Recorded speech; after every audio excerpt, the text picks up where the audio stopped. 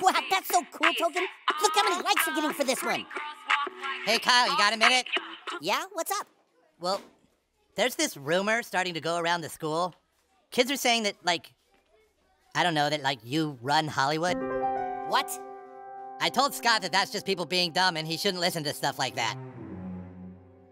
But Scott and I do have this sweet movie idea about a dude who has guns for hands, and we have the first 20 pages written, so... You don't really run Hollywood, right?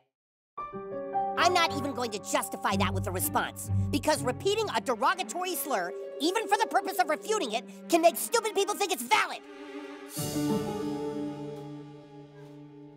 Holy shit, Kyle runs Hollywood. Kyle runs Hollywood and you fucked up the pitch. How'd I fuck up the pitch? You gotta tell him what the stakes are. People who make movies, they just care about the stakes.